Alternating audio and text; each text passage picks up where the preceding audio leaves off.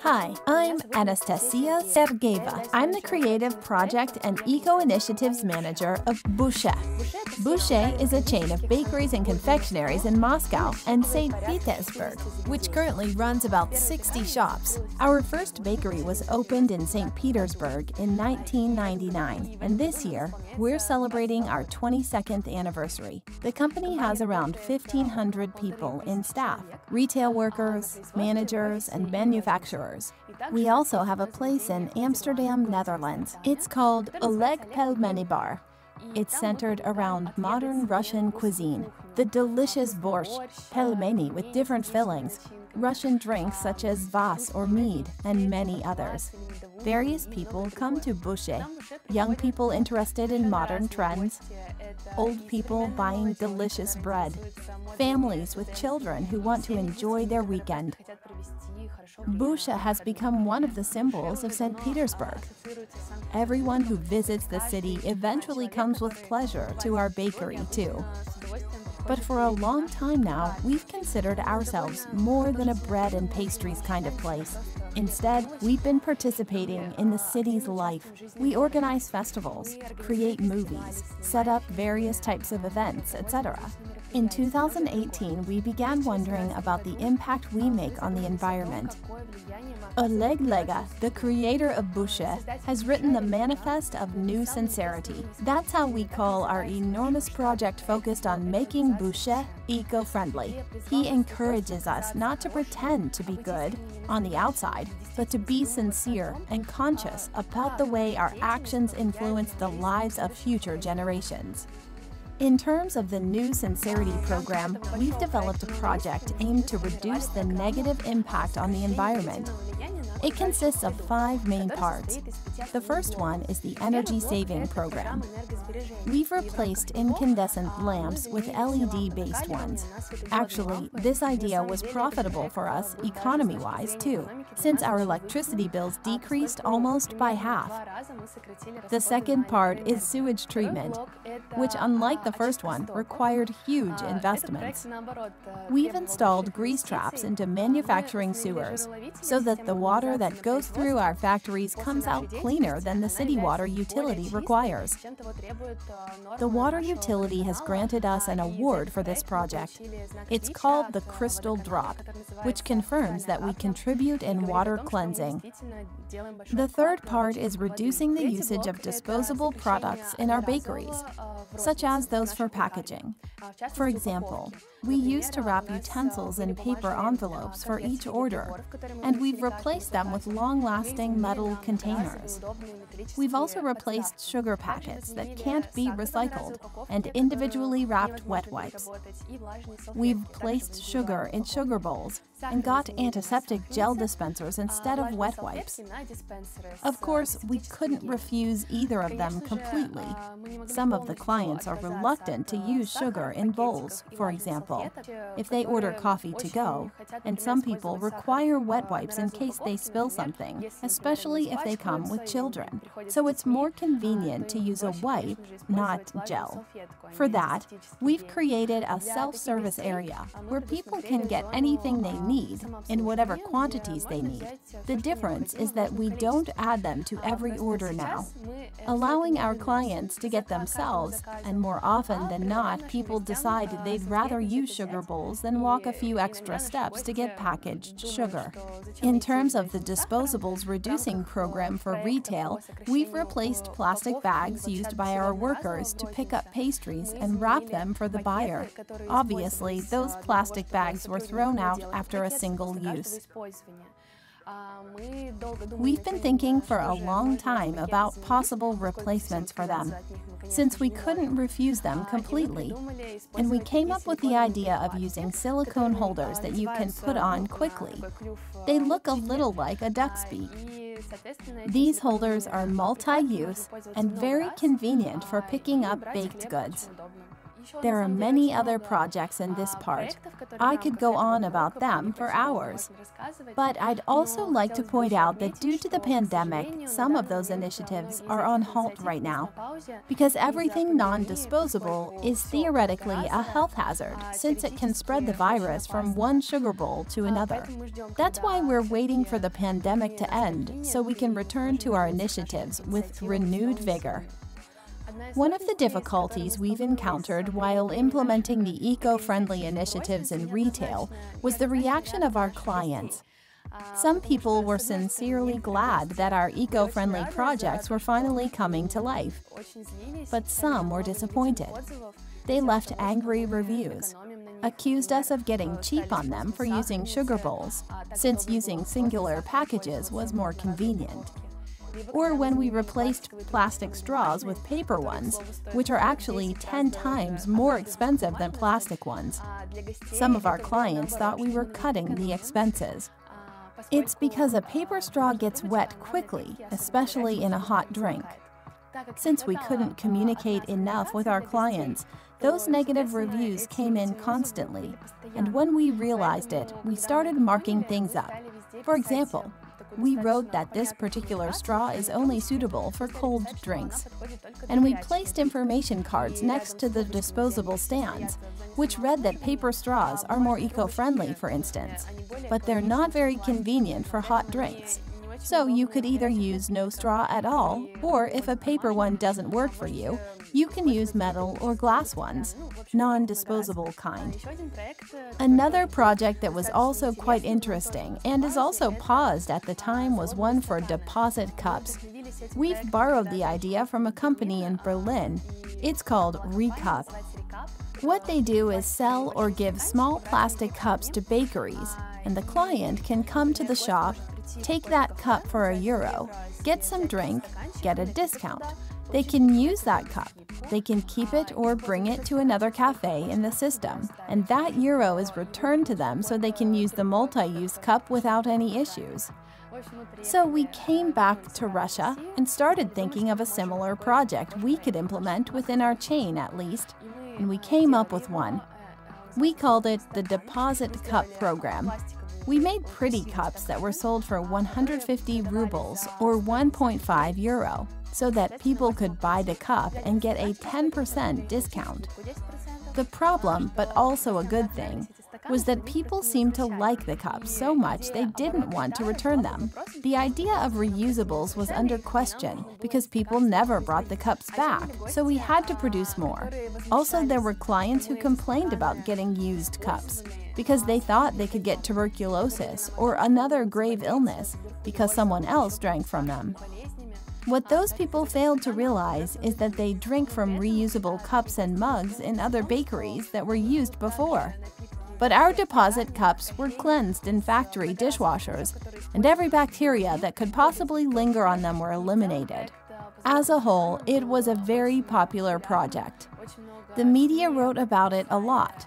Some other bakeries took inspiration. They implemented similar ideas as well, and we're very happy it happened. The fourth part is reducing the quantity of waste we take out. We've organized the waste sorting program for manufacturing, the office, and partially retail. We use large containers in our factories. Multicolor. Every color stands for the particular kind of waste, and the color helps our workers identify the kind they need to put there quickly. At the office, which is more of a common area in the corridor, we've got a big garbage sorting zone where each worker can reach from their workplace or even bring some sorted waste from home. We collect plastic, metal, plastic bottle caps, glass, paper, and cardboard. There's also a container for old clothes that the workers don't need anymore. But if the condition is good, they can give it to someone in need. One of the retail wastes that we have piling up every month is the coffee waste. We've got about 5 tons a month. At the moment, we don't really know what we can do with it, but we also realize that it could be useful for recycling. For example, when we went to Berlin 2 years ago, and we've seen different companies that implement eco-friendly initiatives, and we've seen a company named Coffee Form. They produce mugs and cups from coffee waste. We were amazed by the mugs they make and wondered if we could learn about the technology they use to make them, or buy them and resell them here in Russia. But the guys who work for the company told us that their main goal wasn't the mass production of mugs, but the possibility of reducing coffee waste. So if they launched a larger production, there'd be a demand for a larger amount of coffee waste, which doesn't really fit the initial idea of reducing the waste, not increasing it. And we started to think what we could do with coffee waste. One of the ideas was using it to grow mushrooms, using it as a fertilizer. But we failed because the company that grows mushrooms and sells them told us that mushrooms grow very slowly from our coffee waste. We couldn't understand what the problem was because we've heard a lot of stories about it working just fine as a fertilizer. We've looked for other options, and in the August of 2019, we met the Baltic Industrial Symbiosis Project team. That's when our fruitful co-working began. We started by discussing the general issues we were dealing with. In particular, we had that problem with coffee waste, since we had a lot of it and didn't know what to do with it. One of the options was the mushroom one, the fertilizer option. But we remembered our past experiences of the mushrooms growing too slowly, and we started researching why it was happening. And in the process of figuring out why our coffee waste worked so poorly as a fertilizer, we phoned a company called Beyond Coffee in Copenhagen, Denmark. And the company are experts in growing things on coffee waste. They make special growing kits, and along with the Baltic Industrial Symbiosis, we phoned that company and found out that one of the possible issues could have been that our coffee waste is drained, and the qualities normal coffee possess are lost when the beans are fried, when the coffee is made. Currently, we're trying out the method of growing mushrooms together by collecting coffee waste from our various bakeries and sending them to the LivingLab. Our second common project is producing fuel briquettes from coffee waste. It causes some issues that we are working at as well because there's not enough lignin in the coffee waste. The material that holds the briquettes together makes them more durable. All these projects are currently at work, and we're looking for a way to create some useful products out of our coffee waste. Speaking of our working patterns, it's all in testing currently. Basically, we collect the waste from particular shops as is agreed, the ones where the required quantities of coffee waste are made. And all this waste comes to the factory, and on a particular day, someone from BIS team comes and takes it to their warehouse to dry it up and keep it at their place. The issue with coffee waste is that you always have to preserve it correctly so that it maintains the quality for a long time. It's very humid, about 50%, and keeping it for over a week can be the reason for mold growing. That's why it has to be dried before preserving. While testing out the collection of coffee waste, we've encountered issues with the collecting process itself. In order to collect it, you've got to think about the place, the container, some kind of a barrel to make the process more comfortable. And you've got to instruct the worker, tell them what it is, that it's not just some garbage to be thrown out. And bakery workers have a lot going on as it is, and they often forget to collect coffee waste. Twice we've encountered problems such as too little waste being collected, though we had 12 bakeries to collect from. And there was also a time when the waste came to the manufacturer, but it wasn't marked in any way. So the janitors considered it garbage and threw it out. And I hope our third attempt will be more successful. We've discussed it with the managers of the shops, that it has to be treated with more attention, while excluding the ones that can't collect waste for inconvenience reasons, because it needs more attention and planning. And we've included more shops that can participate in the testing. So soon enough, we'll collect our third party of coffee waste that we'll send to the Baltic Industrial Symbiosis LivingLab. One more part is eco-education. And it didn't appear at the beginning, since we never thought that we also had to educate our workers about what was going on within our big project. It's subdivided into two parts: education for workers, which includes contests, various newsletters, eco-friendly gifts for holidays. What we do is try to explain in a simple way what it is that we're doing, what we're doing it for, and how they can help. The second part is organizing different events, tours abroad, for studying too. We meet various companies that have already implemented some strategies and can share the issues they faced, the successful decisions they made. This type of event is always useful, and when you leave, you're very inspired and ready to rock. Also, a few years ago, we started producing merch that used to be called Peterby. It was called that way because we've shot a few movies by that name, about St. Petersburg and the people here. But it was more Peter than St. Petersburg, so we made merch: hoodies, sweatshirts, t-shirts, mugs, thermal mugs, bottles, pins, etc. And we sold those in Bushe. About a year and a half ago, we opened a showroom in Moscow called Gorod Vopreki, the city against all odds. Another St. Petersburg story. And we sell our basic collection under the same name. And we also sell new collections designed in collaborations with famous photographers, some renowned guys, so that everyone can find something for themselves.